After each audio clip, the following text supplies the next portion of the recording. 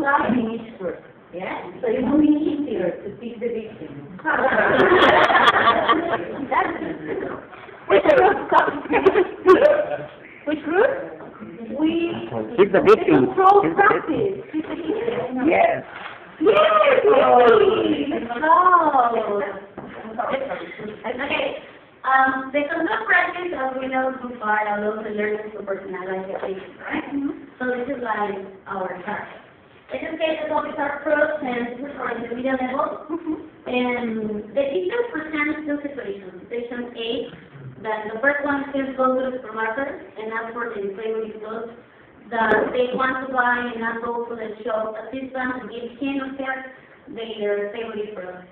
And the second one, the students go to the restaurant, the basic restaurant, and ask for a dessert option, especially food salad, what kind of cake they have, even lemon pie or not.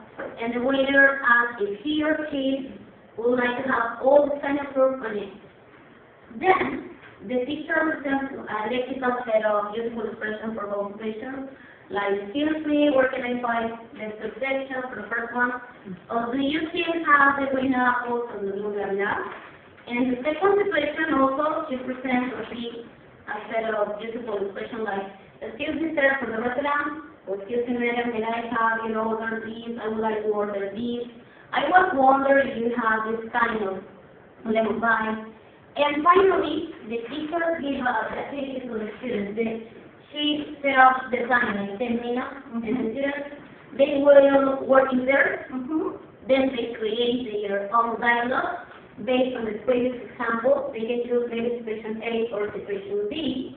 And finally, they also personalize this dialogue with their own real reference by expressing their own ideas.